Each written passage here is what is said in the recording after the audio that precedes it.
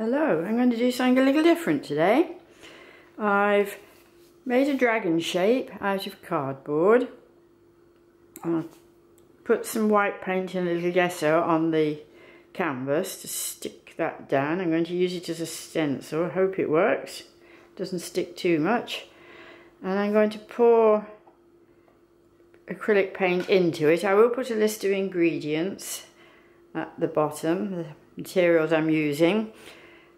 There are less expensive ones you can use, and I have put those down too.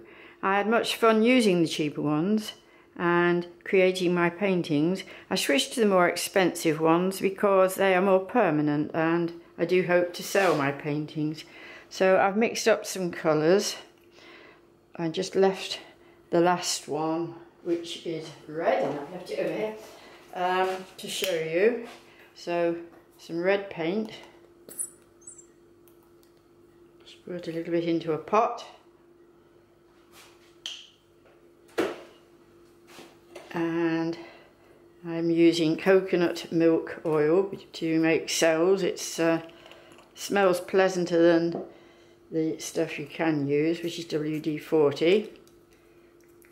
I didn't notice any nasty smell when I was using WD-40, but they do say it can smell and yellow over time, so I don't know. I just thought, well, I'll go to something that I know is better. Now I'm using bookbinder's glue. You can use PVA glue, as you'll see in my list. And I've got a jar of water there because it's quite handy to be able to put anything in while you're finished with it, and then wash it later. You've got to mix it really well. I seem to find the red makes little bubbly marks more than the rest. I don't know why. Right, now normally you'd have a bigger pot and pour them all into that, but I am rather hoping that they'll all go into one. Dribble them on top of each other, dribble, dribble, dribble. Any left I will find very useful for painting the edges, which I shall have to show you on a separate video. Pour the white in. And some orange, so I've got red, yellow, white and orange, and poured it all into a pot. Whoops, there's something red drilled in there, and I'm hoping that they'll stay within the borders of my piece of cardboard. Probably won't, but if it leaks a little bit, well, I don't think that'll matter because it'll work in with the type of painting I'm doing. I'm going to paint the background anyway, and if it blares a little bit, that's okay. So now I'm going to flip the pot and wait a few seconds for all the paint to run down, and then I'm hoping I will have a dragon shape. Probably find it's run everywhere. Try and wipe my thumb off. Helps to have some kitchen paper handy. Oh, I've got tissue. Yes, I've got a bit of tissue in my pocket. That's good. Because if this works, you can cut out any sort of shape, press it down, pour the paint on it, and then do the background later. I shall have to do the background in a separate video. Don't know if I just said that. Here it goes. Let's see if it stays within the margins of the dragon.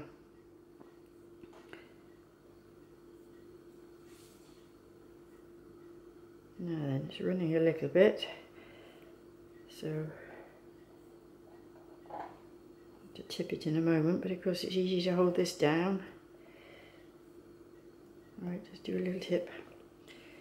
Dragon wants a tail.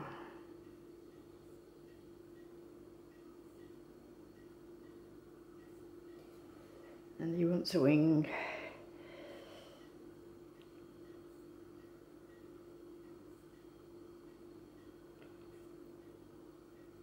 You can use your palette knife or the little wooden sticks like I'm using to drag the paint along where you want it, but it seems to make better shapes if you can just let it flow. If it takes too long, I shall find the cardboard will be stuck to my canvas, which won't be a good idea. Let's just tweak that little bit into the little grooves, and now flow this way please, and that way.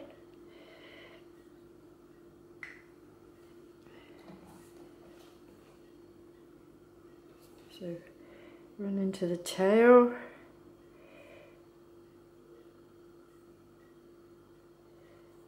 I better start and give him a head, and I'll get the wooden stick and scrape up some of that. Drop it down there.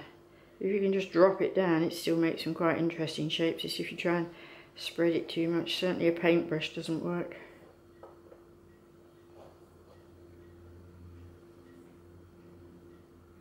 Put a little bit in the corner of his front leg.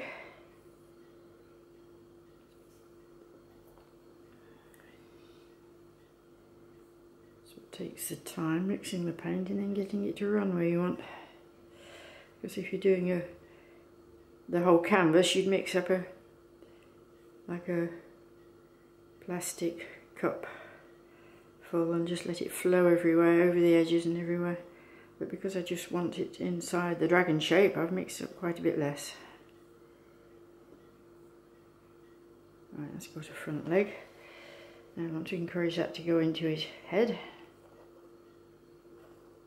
Got some of the yellow showing through, it wasn't showing through before.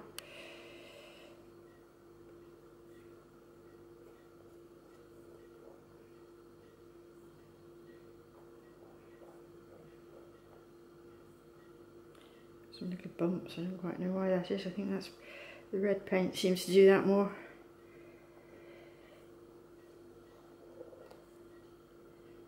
I should have mixed up the red and one of the other colours in front of you with speed.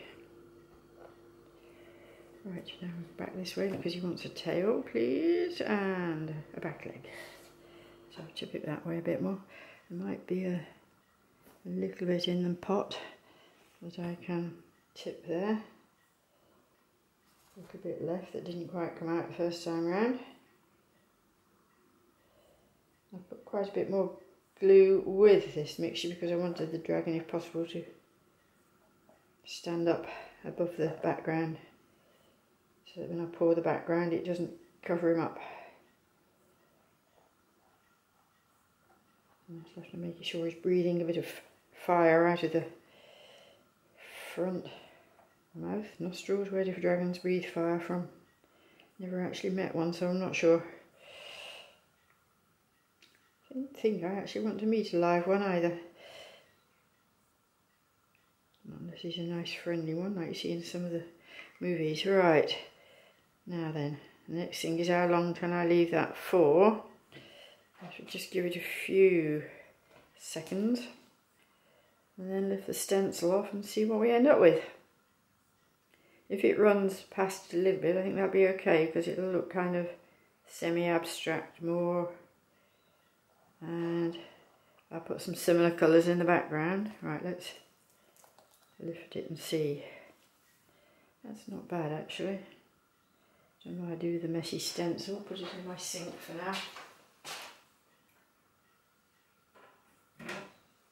Very handy if you've got a sink in your studio. Now you want perhaps a little bit more head. And I did think that if he had some little spiky bits on his tail, they would look good.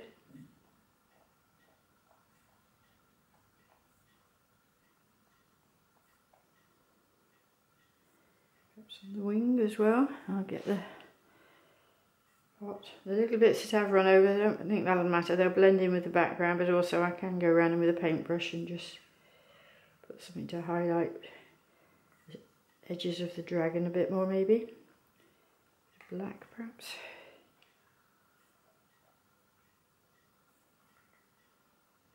You did have a little bumpy bit there that I drew in. Perhaps that's where he breathes the fire from. Kind of got this idea because when you are doing the paws, you often see shapes of that looks a bit like an animal or a face that you hadn't actually intended, but they just appear. And then I thought, well, it would be quite good if I could create one like that. But they don't seem to appear quite where you want them unless you've got something like a stencil. Wipe that bit off, blend it into the background. And while I've got some paint there, I could get a little He looks as if he's breathing a bit of fire, and I can put that in later with some more paint.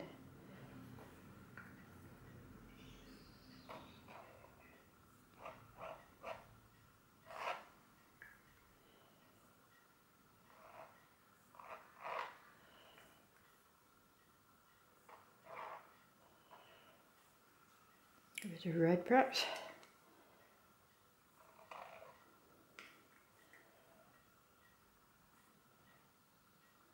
So join it up to his mouth, and there we have a dragon breathing fire. I'll put the background in later when the glue and everything's set, and the paint, and paint around the edges a little bit. But there we have our dragon. Please come back later and see the finished product. And thank you very much for watching.